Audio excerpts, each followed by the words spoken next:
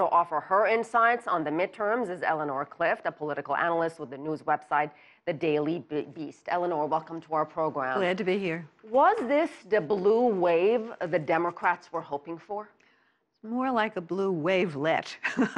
It did carry the House for the Democrats, and that is no easy task. The House leadership between parties has shifted only 4 times since 1954.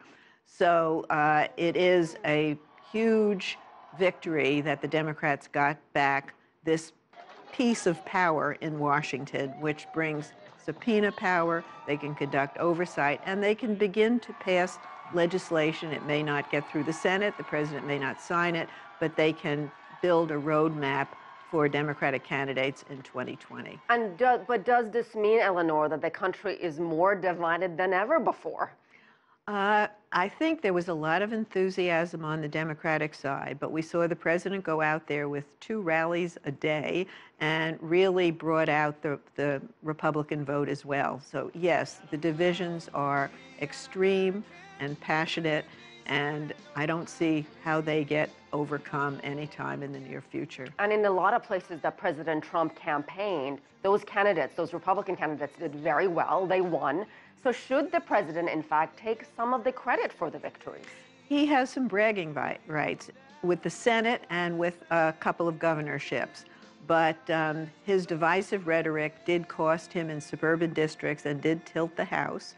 But he managed to keep important governorships, Ohio, Florida, in the Republican column, and that's important for 2020. And the day after the 2018 election, everybody is looking towards 2020.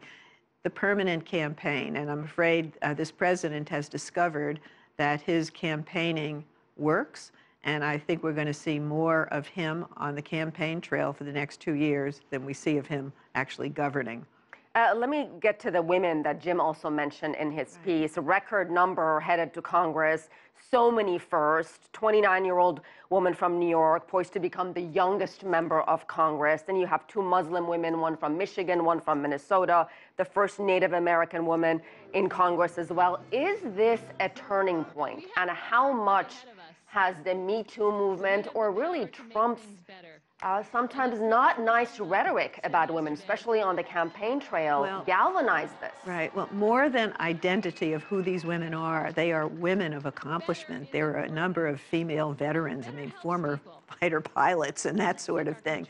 So, yes, I mean, I think the Democratic Party is now dominantly women and minorities, but that is really the new diverse America, and I think that's what we saw elected, dominantly on the Democratic side, but the Republicans have some bragging rights there as well. And some of these women, I should say, are also immigrants as well. Let's talk about the Georgia governor race. Boy, that's a nail-biter. What do you make of the fact that in a normally, traditionally red state of Georgia, Stacey Abrams and Brian Kemp are going head-to-head? Well, this is the new coalition that Democrats have dreamed about, actually, for more than a generation, of bringing in women, minorities, people who have not been part of the electoral process, a lot of first-time voters. And red state of Georgia, the Republican normally would win easily. And the fact that it is so close does tell us that this new majority is out there waiting to be born. Were there any mistakes, Eleanor, that the Democrats made in this process that maybe would have helped them win more seats in the Senate? The one mistake, which the Republicans are claiming the Democrats made, is going too far in protesting Judge Kavanaugh.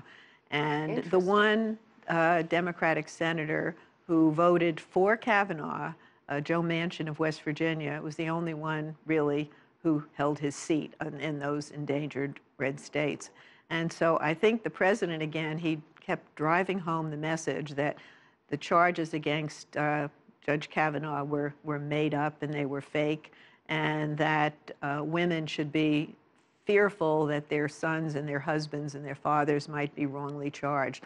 Now, I don't agree with that message, but I think the president had some success in driving that message home. And finally, what did this election really accomplish in terms of changing the mood, the shift, the rhetoric, the division? Are we going to see a change from the Democrats, and is there going to be a change from this administration, from this White House? Well, the president has said he could tone it down, and maybe he could be a little softer, and he said that in the final day before the election when it became apparent that the Republicans were going to lose the House.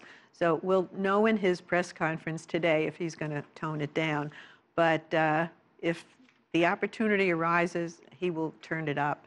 And I think the message that he took away from this is that driving home, the scare message on immigration will bring out his base. It's how he won the presidency in 2016, and I think in his mind, that's how he held the Senate. All right, we'll have to leave it there. Eleanor Clift, thank you so much. Okay, thank you.